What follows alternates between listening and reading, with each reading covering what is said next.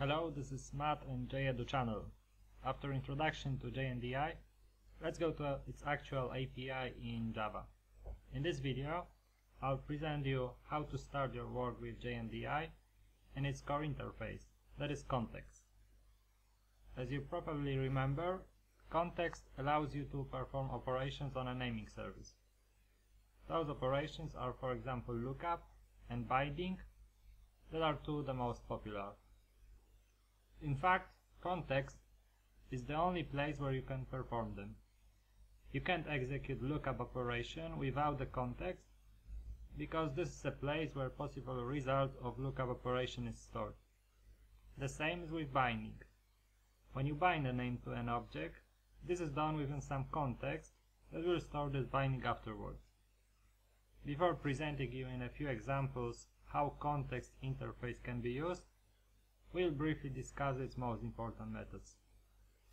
Method number one is lookup. After previous video, you should have a good feeling what it does. It takes a name and retrieves the object associated with this name. At this point you may simply remember that the name is relative to a context on which method is invoked. The next is bind method with two parameters, name and an object. It simply creates a binding between those two passed parameters. Unbind method removes this association, and if the name is not bound to anything, it does nothing. The third method is rebind, that updates the association. If, for example, name1 was bound to object1, after invoking rebind operation with name1 and object2, name1 will be associated with object2. If name was bound to nothing, it will create the association like in bind operation. The difference is that bind operation will throw an exception if the name is already bound to some object. Then there are also two operations to create and destroy subcontext with given name in current context. Those are create subcontext and destroy subcontext. If you want to list all bindings that exist in a given context, you can use listBindings method that takes a name argument. This name is the name of the context which bindings you want to retrieve. It is relative to the current context. Such binding contains name of an object, its class, and the object. If you just want to retrieve a name of an object and its class, you can invoke list method that behaves as the previous one but does not retrieve an object in its binding. Besides, there are a couple of methods that we will not discuss in this video. They require a little bit more JNDI knowledge, and we will get back to them after presenting key classes implementing name interface that represent JNDI name. It will be the topic of the next episode of this series about JNDI. Now let's run your favorite development environment, since we will code some examples.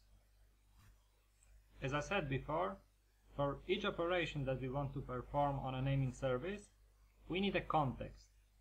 We won't do anything without it. So we need to create some initial context to start our work. Usually, we do it by creating instance of InitialContext class that implements context interface. Let's do it.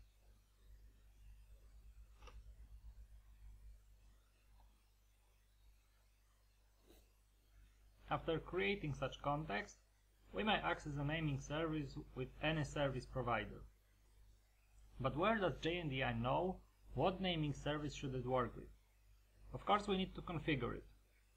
This configuration is passed to InitialContext as properties that are stored in hashtable object. In JNDI, this set of properties we call an environment. If you want to know a little bit more about context environment, I invite you to the separate video that is exclusively about environment. In this example, we'll be accessing file system. It is also a naming service that maps file names to actual files on the disk. Unfortunately, it is not supported by JDK, so we need to download its service provider from external source. It can be downloaded as a jar file under the URL included in the description of this movie.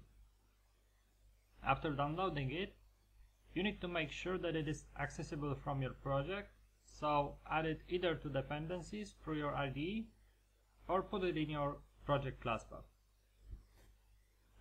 In general, configuring environment for InitialContext depends on service provider we are using, but in our case we will only specify two properties that are rather used exactly the same across different service providers. First, we need to specify that we want to use file system as our service provider. And we do it by putting in properties full name of a class that will create InitialContext. It must implement InitialContext factory interface and is provided by a service provider.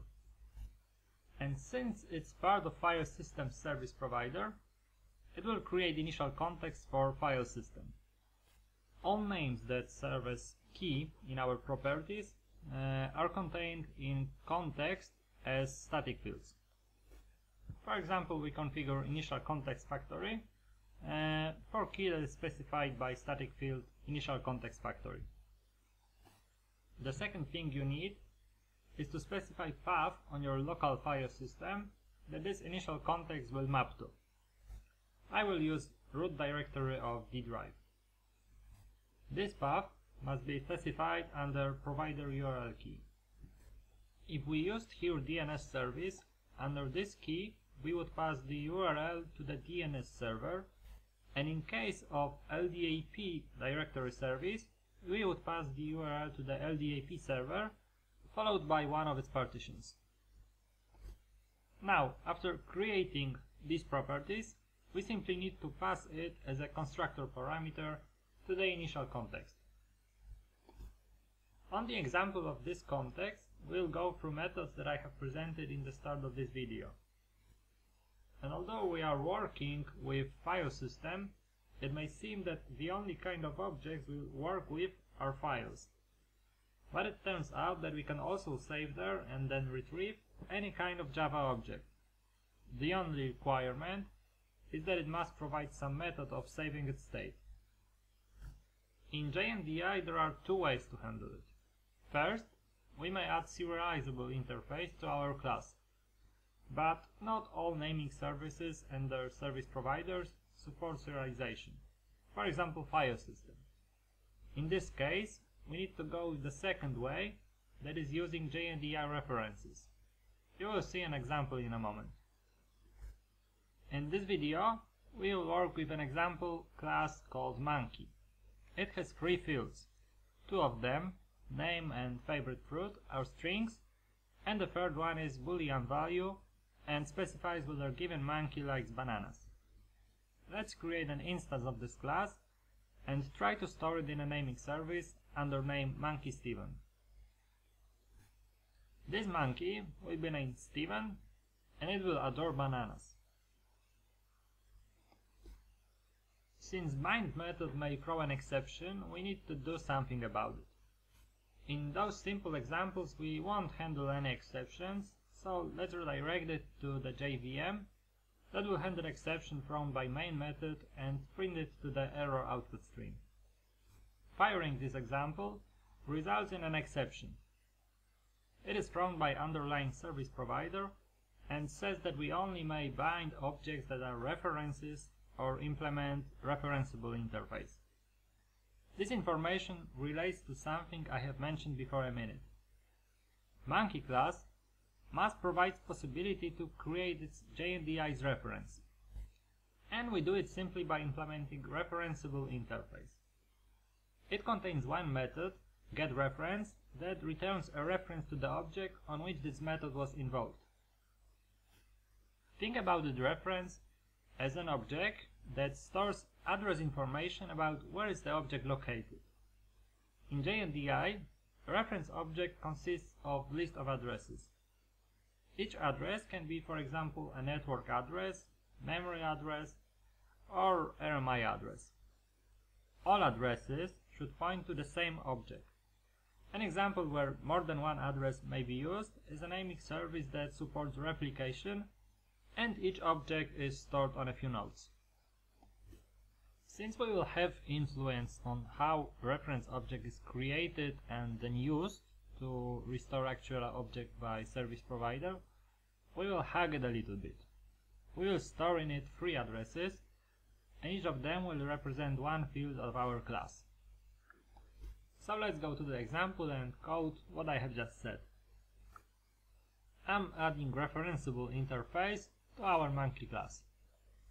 In its only method, getReference, I will create an instance of reference class for this monkey class that in the end will be returned from this method. Now we need to add to it 3 addresses. In JNDI, reference addresses may be represented by 2 classes, string address and binary address.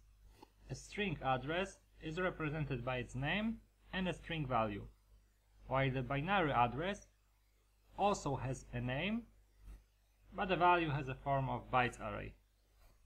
I called the first field of 2 mentioned classes a name, but actually JNDI specifies it as address type.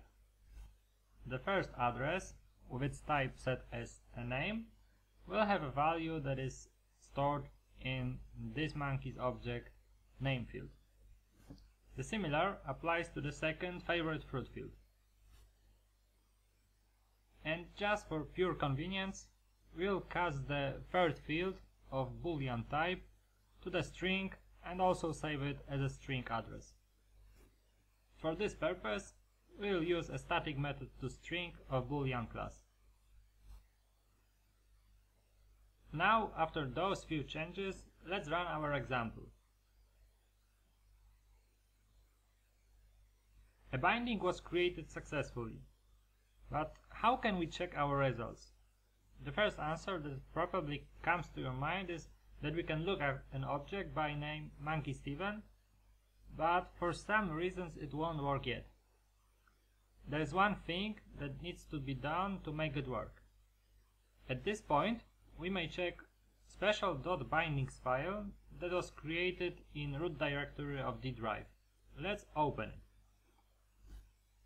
This file contains pieces of information that we stored in a reference. You can see that there are 3 reference addresses. Each of them has specified name and value that maps to addresses type and content fields. Also, there is information that each of these addresses is a string address. Okay, now after binding an object, let us try to bind another object with the same name. We'll create another monkeySteven object that does not like bananas. As you probably remember from first part of this video, it won't work.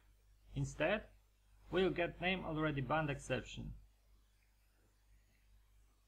To make it work, we need to use rebind method. After executing following piece of code, let's verify .bindings file. As you can see, the object has been updated. The last method that modifies a binding is unbind method, and its behavior is as its name suggests. It removes a binding. We'll invoke unbind method for name monkeySteven. Let's execute this example and verify .bindings file. Not only has the binding been removed from .bindings file, but also the whole .bindings file disappeared. This is how file system behaves if there is no binding in .bindings file. There is no point of keeping an empty file in a file system. Let's execute this example one more time. Nothing happened and no exception was thrown. So it means that performing unbind operation when there is no binding at all for a given name does nothing and does not fail. And that's the end of the first part of this video. In the second, you will see examples of the rest of the methods: lookup, create subcontext, destroy subcontext, and 2 methods for listing a context. If you like the first part, you can click on a thumb up button below the video. Thanks for watching and see you in the second part.